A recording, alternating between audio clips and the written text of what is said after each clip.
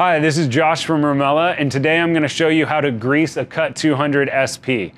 We're going to go through both the sub-program that you need to do and what you need to do manually to keep the machine up and running.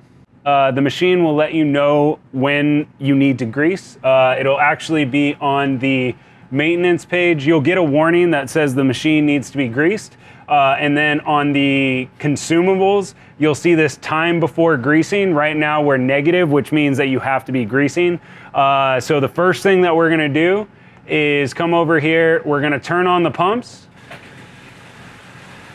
fill up the tank because the machine's gonna move during the greasing process. And then right here on the manual page, we have our user buttons, and all the way to the right is the greasing macro. So we're gonna hit that and we're gonna hit go. What's gonna happen in the greasing macro is the machine's gonna move to different positions, and we're gonna have access in the back to different rails and different ball screws that need to be greased. So this is position 1. Now we can go to the back and do the first set of greasing. I'm actually gonna turn off the pumps so that there's not as much noise. All right, so to get to the greasing ports, we actually need to move both the wire tank and this back cover. So have someone help you out, and we're gonna put this down on the ground. We'll do this in post-editing. Don't put it down on the ground, just move it over to the side. Remove the back cover. And now we have access to the back. So here we see the whole entire assembly, the X and Y axis. Right here we have the X axis, so you can actually see the rails that it rests on right here, which is what we need to grease. And here is actually the ball screw and motor that controls it.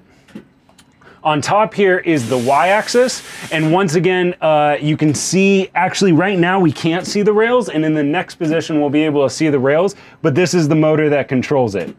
So right now, what we need to do is grease the rails, and I'm gonna go grab the grease and put some gloves on. All right, so the first thing we're gonna do, the position we're in right now, we can actually clean off the dirty grease off of the X axis. So that's the first thing we're gonna do now. You can actually see 2 of the rails and the needle bearings exposed right now. There's actually 2 on the back that you also need to get, and you kind of have to do it blind. So all you're trying to do is get rid of the dirty grease, and then we'll apply new fresh grease.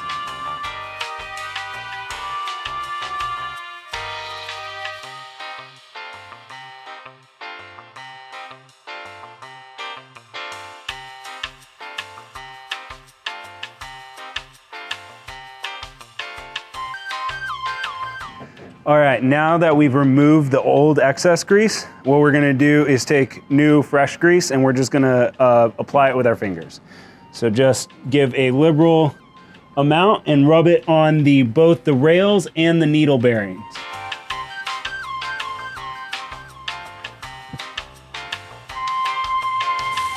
There should be a thin layer of new grease that coats everything.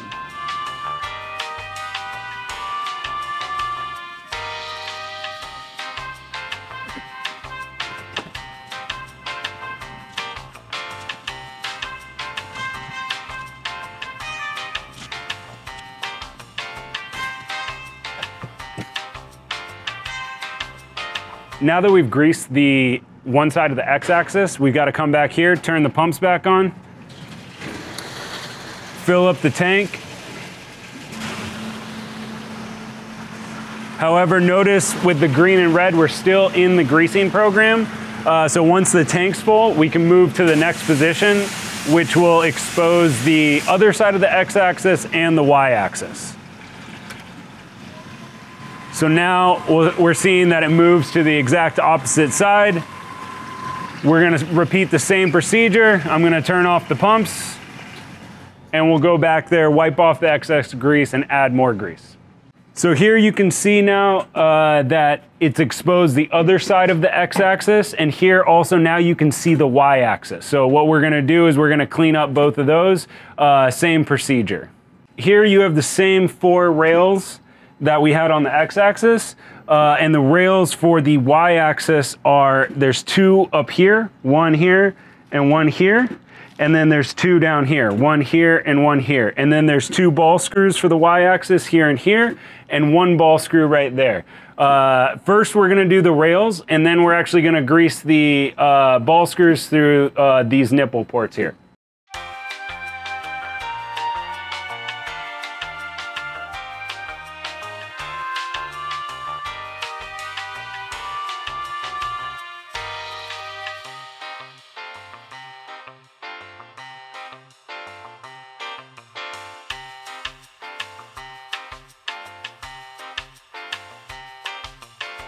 All right, so now once again, we have all of the old grease off, so we're just gonna liberally apply new grease to all of the rails and roller pins.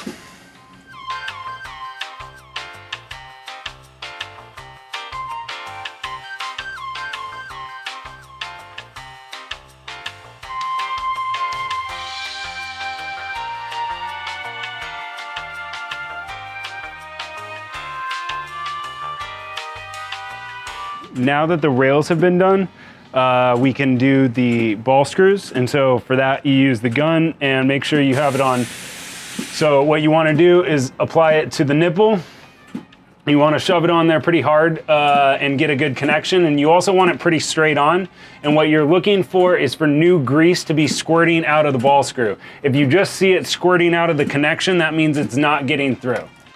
So see how the grease is coming out of the ball screw?